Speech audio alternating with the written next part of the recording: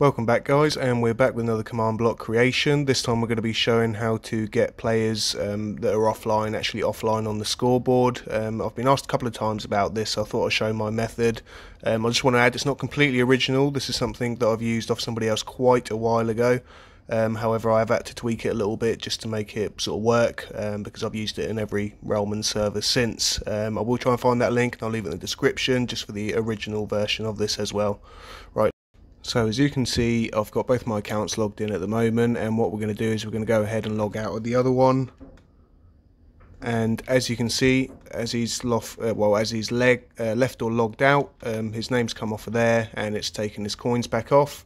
Now what we'll do is we'll log back in just to show that the same amount of coins actually there. 1 second.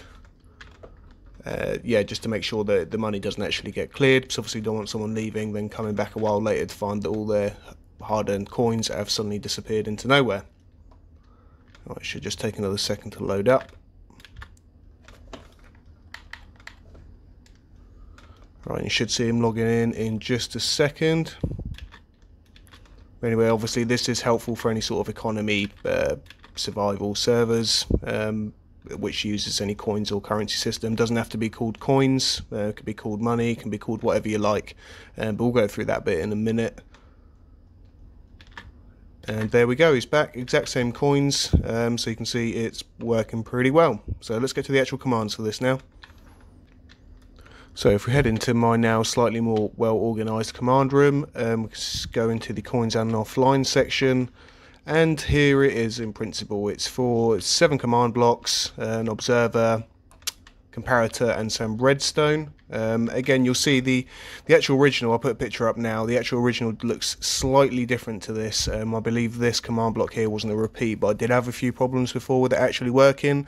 After a little while of sort of playing around with it, I found this way worked for me anyway. So first thing you're obviously going to want to do is set up a scoreboard. At the moment my server can't actually allow cheats, however I will still type it in the correct fashion, it just won't auto-fill.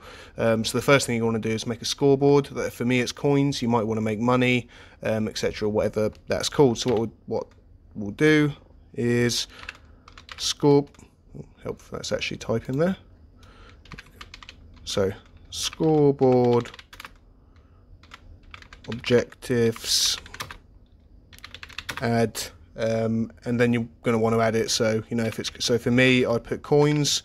It's got to be lower and uppercase sensitive, so it's got to be the same as what you add now every time you use it. So I've put coins like that, and then you hit enter. Obviously it says cheats aren't allowed on here. So basically what you've done is you've actually created the objective there on the right hand side, saying coins. It won't actually pop up on your screen, but it'll give you the objective to start from. Anyway, I believe the one we start off first is this command block here. Those of you that don't know, it's /give @s, the little @ mark, @s command block. You can just Google that, it's pretty easy to find.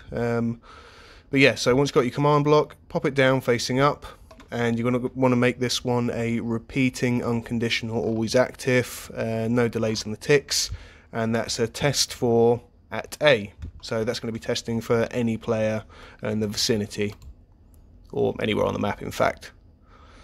So second one, and again, as you notice, they go one up from each other. They got to follow in a chain like that. So second one up is a chain unconditional always active, and we've got 0 tick delay. And that's going to be a scoreboard players add @a. This is where it changes a little bit. So where I had coins, we use coins and like a separate term for it, but so you still know it's the same. So for this, so I just use display. I believe the original video did as well. So I've done coins, display, and then you're adding 0. So you're adding nothing to this one. Then you go up one more, so the third one's going to be a scoreboard players add @a, and then you're using the original one, coins. If you used money, use money, or whatever you've originally done, and 0, so you're adding 0 to this objective as well. Chain unconditional always active.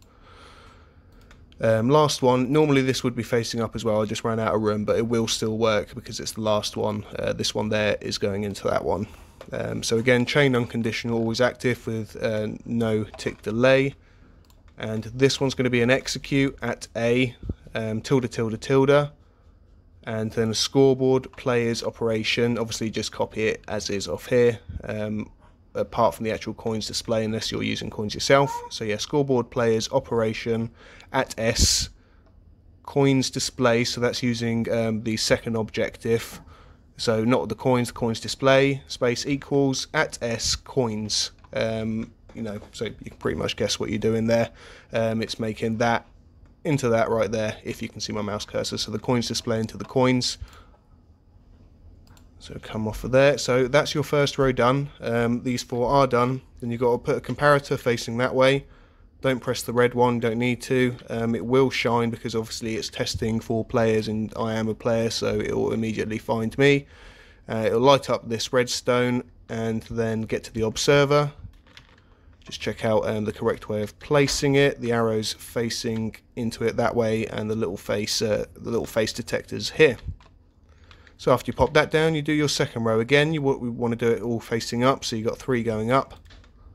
And the one directly next to the observer is this. It's an impulse unconditional, needs redstone, so this will get activated every time the observer obviously is activated, and it's activated as soon as anybody is tested for and found. So this one's going to be a scoreboard objective remove coins display, so whatever your one was with a display. It's going to go up into a repeat unconditional always active. Again, none of these need any ticks, any tick delays. And this one's a scoreboard objectives add coins display dummy coins. Just for a quick explanation of this, you're adding coins display. Sorry, that's just reminded me I've done something wrong a little bit earlier. Obviously I have to write the dummy. I would have added that in by now. So coins display dummy, but then you're adding coins at the end. So this objective that you added here, coins display, is going to display as coins. I hope I've explained that correctly, but yeah, so you've added another objective called coins display, but you're disguising it as an objective called coins. Followed up by the third command block, which is a scoreboard objectives set display sidebar. So this is because I've displayed it on the right hand side. I have tried list on this, which is on the pause menu on the right hand side, but I don't know why, it just doesn't seem to work correctly for me, so I've just kept it on the sidebar, and it always works, to be quite fair, like this. And yeah, after the sidebar you're going to put coins display again, or money display, whatever you have. And there you go, you're done there. And again, just in case you missed it the first, I would have gone over my mistake, but I'll type it anyway. So it's scoreboard objectives add coins dummy, and that would have been the correct way. I sort of forgotten with the where I haven't got autofill, haven't had it in a while. So yeah, that would have been the first thing that you done there. You don't need to add this one. This is just the display. Won't need to do that because that will be done itself, obviously, once you've done the command blocks. And yeah, if it doesn't pop up straight away and doesn't work straight away, all I tend to do is just break that redstone, put the redstone back, and it sort of kicks the system back into gear. And yeah, I've used this for multiple realms. It's never actually let me down. I never end up with any offline players clogging up on the screen. Yeah, I hope this helps. If there's anything that sort of goes wrong a little bit, just leave your questions in the comments and I'll be able to help out. I know some of these systems can be a little bit funny to set up at first, but yeah, I promise once this one gets going, it never ends. I've never had to refix it again. And again, I'll leave the link in the bottom just to sort of link the original video that I'd seen this idea from. So yeah, thanks guys.